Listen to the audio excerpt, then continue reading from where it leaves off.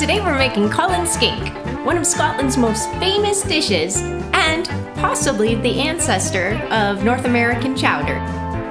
So for Cullen Skink, you're gonna need about a pound of smoked haddock, about a cup or a cup and a half of mashed potatoes, 2 cups of milk. I'm going to add a half cup of double cream as well, bay leaves, about 1 medium onion finely diced. I had shallots, so I'm going to go with those. About 4 tablespoons of butter, 2 tablespoons of fresh parsley, and you're gonna wanna keep the parsley stems. We're gonna end up making almost a tea out of the milk just to enhance the flavors of our soup base. Let's head over to the stove and get started. Given that Cullen Skink and chowder are remarkably similar in ingredients, it is likely that it made its way across the Atlantic from Scotland to Canada and gave us the delicious chowder that we so love today. Alright, so I'm gonna add my 1 cup of milk, half a cup of double cream, medium low heat on the stove, and now it's time to add the fish. As I mentioned, we kept the parsley stems just to steep inside of the milk and cream. And then the bay leaves. And we're just gonna bring this to a very slow boil. When I say boil, I don't mean boil. You just wanna see bubbles coming to the surface, but in no way do we wanna scorch or burn the milk. It already smells delicious.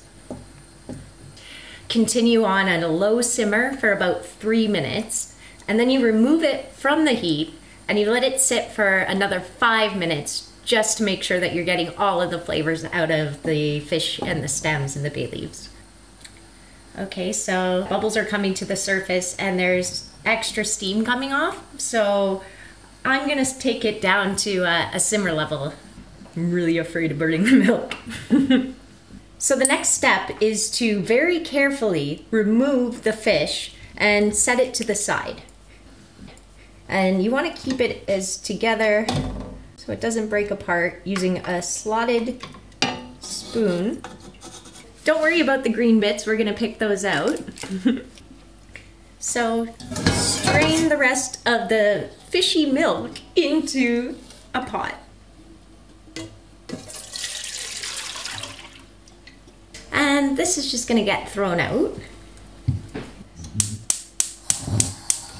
We're gonna put our 4 tablespoons of butter into the pot, just on a medium-low heat.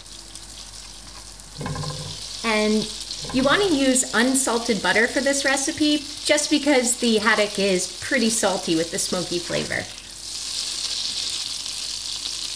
I'm just gonna cook the butter until the foaming that it does simmers down, and that's when you start to get the real flavor out of the butter. All right, cool. So as you can see, it's not fizzing up as much now, so I'm gonna add in our shallots. Again, you can add onions, it's just that I had shallots in the house.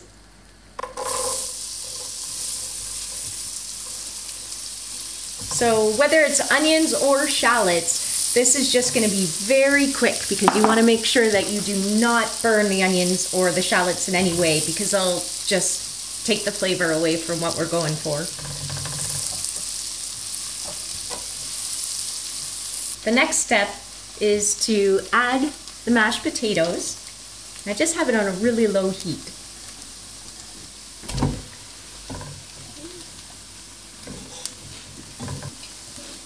Now we're gonna add the fishy brothy milk that we made earlier.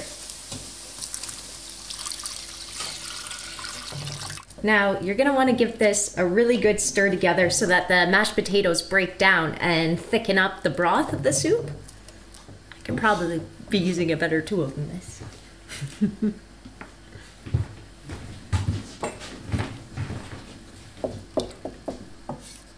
Can't go wrong with a classic wooden spoon.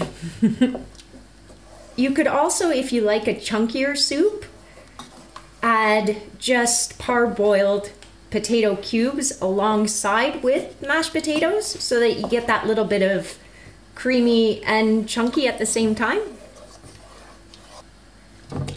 So moving over to our fish that we pulled out earlier.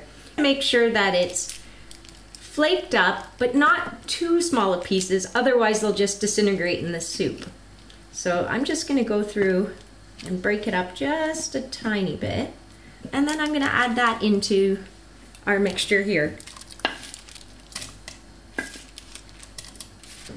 Now that we have everything back together in the pot, we're only going to make sure that the haddock is heated through. We're not cooking anything anymore, it's just getting it up to a great temperature. And then the very last, the very last step is to add our fresh parsley. Oh, that looks beautiful. My mom was born and raised in Halifax, Nova Scotia, and she made sure that fish and seafood were a big part of our diets growing up. We would often find a piping hot bowl of clam chowder on the dinner table waiting for us. So when I discovered Cullen Skink, I was obsessed. Okay, and just serve it with 2 pieces of crusty bread. And it's as easy as that. Delicious Cullen Skink. A skinking a ton. I'm sorry.